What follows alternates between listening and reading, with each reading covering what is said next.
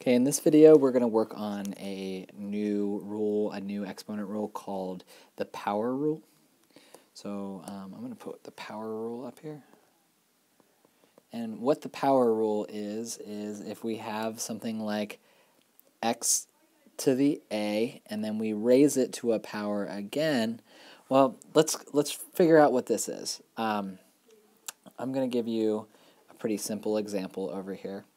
Let's say we've got x squared, and then we raise that to the third power. Well, what would that be equal to? That'd be x squared times x squared times x squared. And now we can use the product rule that says, what do we do with the exponents of all of these? We have these exponents up here, 2 and 2 and 2, and so x squared times x squared is x. We would add those up, right? So 2 plus 2 plus 2. We talked about that in the last video, so that would be equal to x to the 6th. Now take a look up here, and what's the relationship between 2 and 3 and this number 6 that we got? Well, they're multiplied, right? So to sum up the power rule, when you have x to the a and we raise it to the b, it's going to be x to the a times b. So we're going to multiply those up there. So let's go take a look at a few of these. The first one is pretty simple. When we have x to the 5th and we square that, that's going to be x to the 5 times 2. Multiply 5 times 2, we get x to the 10th power, right?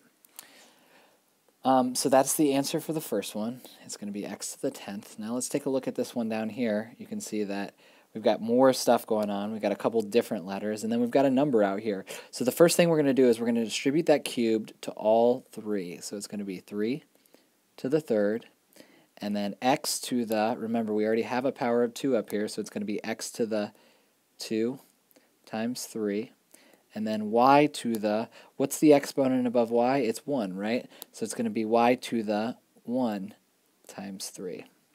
Now, we can evaluate 3 to the 3rd using our calculator. 3 times 3 times 3 is 27.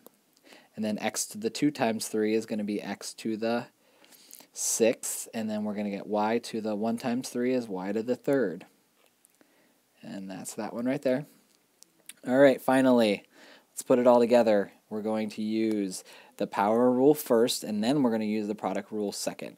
So let's start by figuring out and distributing the powers here and distributing the powers here.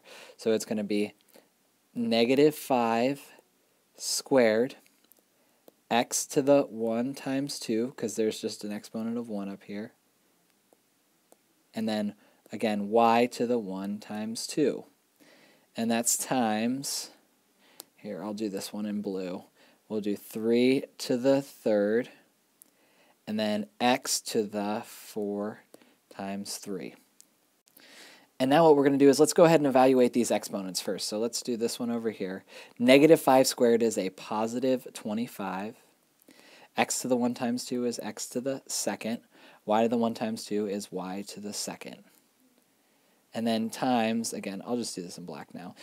3 to the 3rd is going to be 27. And then we're going to get x to the 4 times 3 is x to the 12th. Now, using what we learned in the last video, how are we going to combine these? Well, you're going to multiply the 25 and the 27. So 25 times 27 is 675. And now we've got x squared times x to the 12th. Remember, the product rule says we are going to add those, so it's going to be x to the 2 plus 12 up here. And then I still have this y squared, nothing else to put that together with, so that's just going to come down as y squared. Finally, I'm going to evaluate this, and our final answer is going to be 675 x to the 14th, y to the 2nd.